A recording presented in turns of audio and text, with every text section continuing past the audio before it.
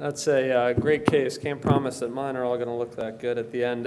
So I was asked to give a discussion about what happens when you're doing osteotomies and things go wrong. So this is a little bit less of a technical case and more of a discussion as to what the response is. This is a 6-year-old child with Prader-Willi syndrome who was initially sent to us from an outside provider because of worsening bow-leggedness as well as scoliosis, which it was remarkable that they were actually able to pick it up. This child has Prader-Willi, morbid obesity with sleep apnea and nightly CPAP. These are old x-rays from when he was 2. He's now 6.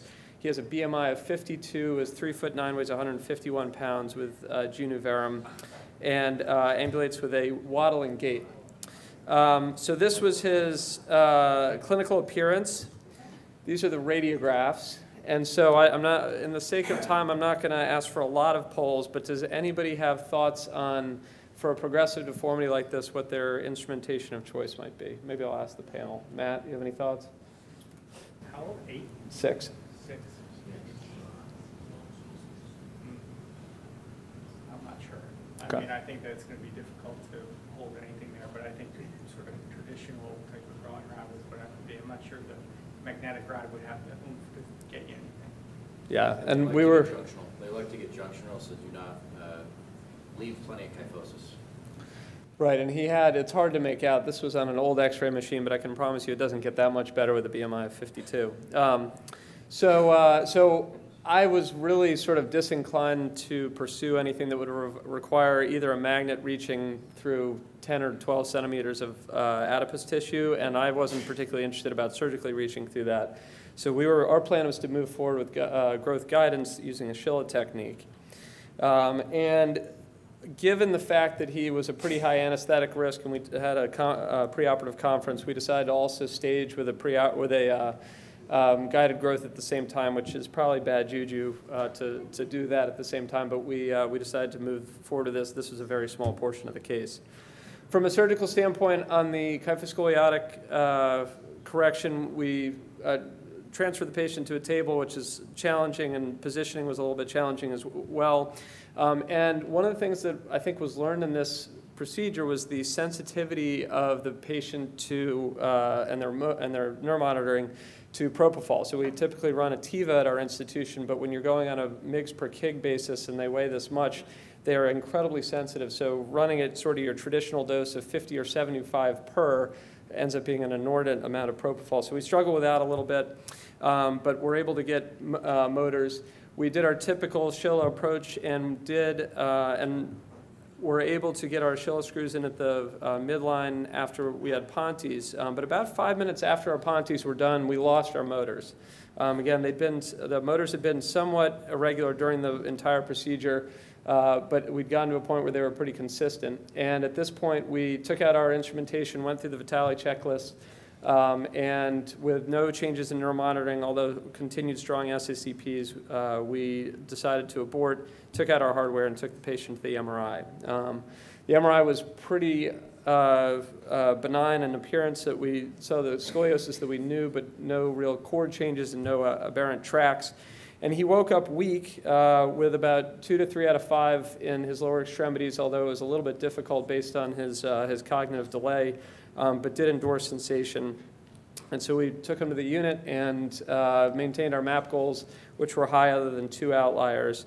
But the next morning, unfortunately, when we came in, he did not have any active motor in his lower extremity, and so he was taken for an emergent myelogram, knowing that the MRI had been normal the day before. And so the myelogram was done with the idea that we may have an acute cutoff of contrast, and when in fact we did find that. You can see the difference between T10 here and T9 here.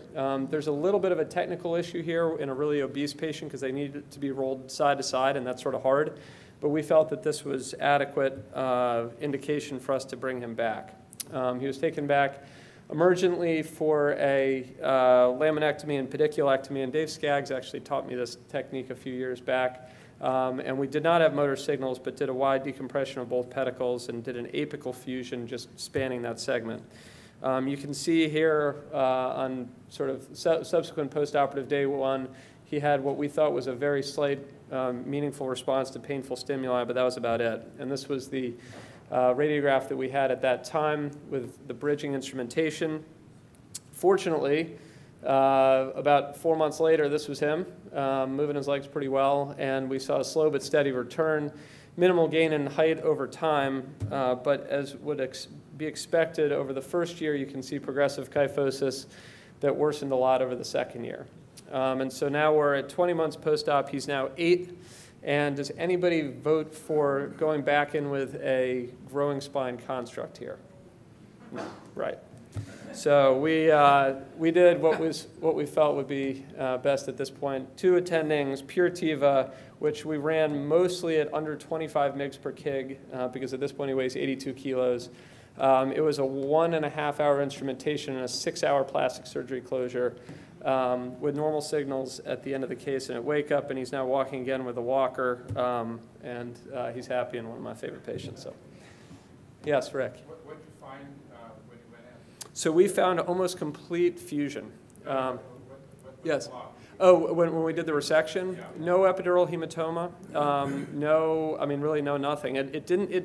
It was a little bit difficult, and I'm wondering that with time during the case, with general relaxation that's going to occur from the anesthetic, whether or not his kyphosis ended up kinking him off a little bit, but it really wasn't impressive. We felt enough of the cord was tented around those 2 pedicles that a pediculectomy was indicated, but it really wasn't that impressive. And so in a high-risk patient like this, why do you use the time on the table for plastic closure? Why don't you just get out of there? So he was, it was interesting. After his first operation, we placed him into a brace to try to, and I left this part out for the sake of time, but we placed him into a brace to try to sort of provide some stability, but he was so big that he got a pretty large pressure sore right over the distal aspect of his incision. So when they went back, they thought, oh, he's big, we'll be able to just pull it together, but it was scarred up pretty badly, so they had to do a significant closure, rotate a flap.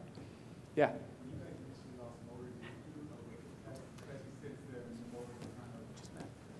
Yeah, so we were performing a wake-up test, but he was, again, because of the propofol dose, in a child at this weight, it was going to take several hours. So at this point, we opted to get him off the table and get an MRI.